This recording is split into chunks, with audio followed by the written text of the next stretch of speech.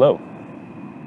Welcome once again to Stuff and Things, where I like to discuss stuff and occasionally even things. It's a pleasant Sunday smoke as the train whistle recedes in the distance. It is actually Halloween today. I'm recording on Saturday before Sunday because I'm going to be very busy tomorrow. So Halloween. Ooh. Train is still being quite vociferous at the moment. I have absolutely no feeling about Halloween really at all. A little background information on me, a glimpse into the history of Bradley. I was raised by a very crazy fundamentalist Christian family, extremely, what's the word? Almost kind of fringe in terms of their belief system. I'm not really religious at all anymore, but hello. Where was I? I'm not really religious at all anymore, but as a child, we were not allowed to celebrate Halloween. Halloween was evil, a pagan ritual based upon devil worship and witchcraft. So I never went trick-or-treating as a child, never dressed up. Well, that's not entirely true because I guess in an effort to sort of make up for the fact that we weren't allowed to partake in this holiday.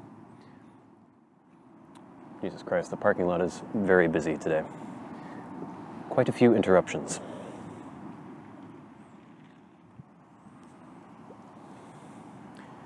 Lots of interruptions today. I've just now been interrupted by a rotund, quite hairy man in a wife beater, drinking a beer and smoking a cigarette. He lives in my building. It's kind of cold, kind of windy, occasional rain showers, and he's just out in a wife beater. He has a very hairy back. He's watching me right now. He thinks I'm crazy because I'm talking to my phone. We're gonna struggle on here. As I was saying, in an effort to try to make up for the fact that we didn't get to take part in Halloween, our church would have these harvest parties, which would basically involve bobbing for apples and things like that, but we would dress up. But of course we all had to dress up like Bible characters. So there would be 30 little kids wearing robes and sheets and towels on their heads, all of them completely indistinguishable from the next, and you would just say, "Who are you?" "Oh, I'm Job," or "I'm Ezekiel." "Oh, I'm Elijah." "Oh, I'm Elisha." It was just ridiculous. It was the most pointless exercise in the entire world. But anyway, it didn't make up for the fact that we didn't get to do Halloween. And then of course, when I got a little older, when my older brother and I were too old to trick-or-treat anymore, my younger sister and younger brother suddenly got to trick-or-treat. My parents changed their mind. Halloween was fine. They got to go trick-or-treating and dress up. So they had the whole experience. So I've never been exactly excited about Halloween. It doesn't mean anything to me. It's not that I'm embittered or anything. It's just that I don't have any history of celebrating it.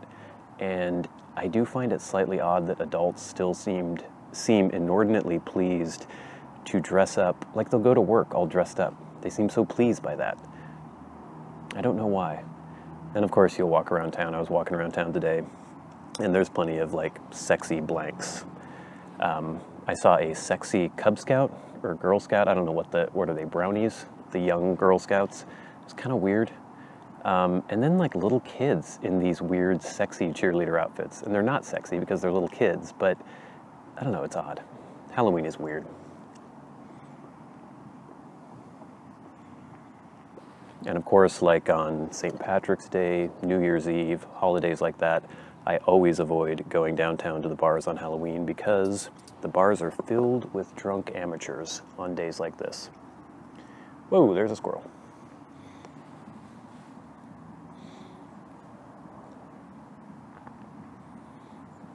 The squirrel just almost jumped in my lap. It's one of the black squirrels we have around here. A genetic mutation in the gray squirrel population. And in this certain area in my neighborhood, almost all the squirrels are black.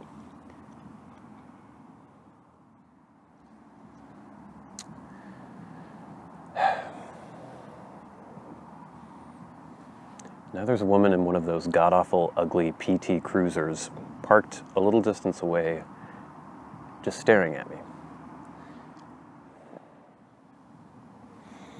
Anyway, Halloween, schmalloween. I don't care. In other news, daylight savings time is ending tomorrow morning, actually. Sunday morning, 2 a.m. So we get an extra hour of sleep, I guess. I'm sure I'll probably just wake up at the same time I do anyway, or the same time I normally do. The one thing, I'm already to the point now at this time of year where when I wake up in the morning and leave for work, it's dark. But at least when I come home, it's still light. But now we're gonna get to the point where for a little bit, it'll be light in the morning and then dark at night. But then give it a month or two and it'll be pitch black when I wake up and go to work, and it'll be dark by the time I come home. And there's something kind of depressing about that. I don't mind overcast, I don't mind gloomy. I kind of like kind of rainy, gray days. But when it's dark when you wake up, dark when you come home from work, it just feels like you don't have any day at all. You're just sleeping and working.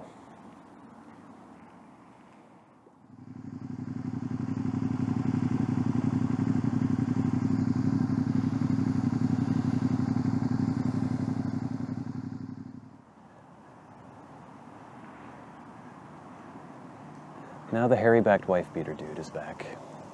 Has to smoke another cigarette. I have no idea what the hell I was talking about. It was something about complaining about daylight savings time, I think. For those of you in the southern hemisphere, or for those of you near the equator, you have pretty much 12 hours of sunlight and 12 hours of daylight every single day. In the dead of winter here, we get to the point where we have maybe 8 hours of sunlight, so it can get a bit grim.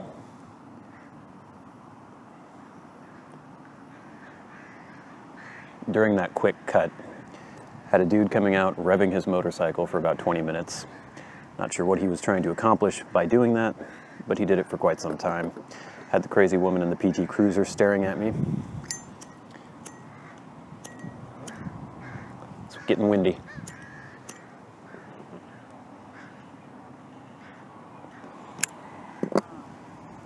And I've almost finished my bowl here while waiting for these distractions to go away.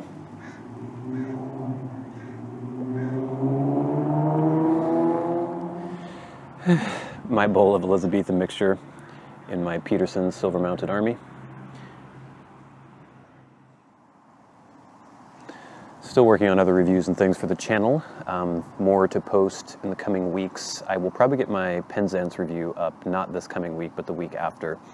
I have another review of a ZLYC notebook coming up, and I actually got some new boots that I'm inordinately pleased about, more pleased than a straight male should be about a pair of shoes or boots. But I found a really good deal on a pair of used, just slightly, barely used Alden boots, and they're the 405 Indy boots, which, if you know your history of the Indiana Jones franchise, Harrison Ford wore Indy boots in the Indiana Jones films, and as a child I loved Indiana Jones, and that's kind of why I got the boots.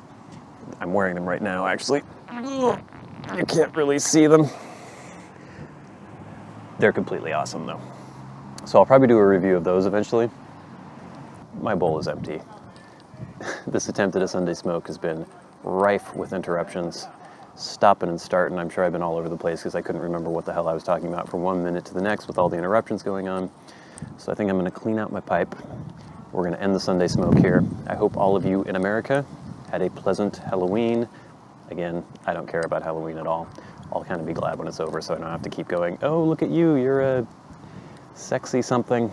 I don't know what you are. People always want you to guess what they are. And the wind is picking up. It sounds like it's going to rain again, or it smells like it's going to rain again. It's funny because basically every single Halloween it rains here. It just seems to be the tradition. So all the sexy ghosts, sexy zombies, sexy nurses, sexy police officers, sexy whatevers will freeze their partially exposed asses off tonight, which I find kind of funny. Wow. Anyway, thank you guys all for watching. I'm your good friend Bradley. You have been the audience. This has been Stuff and Things on a Pleasant Sunday Smoke. I'll see you later.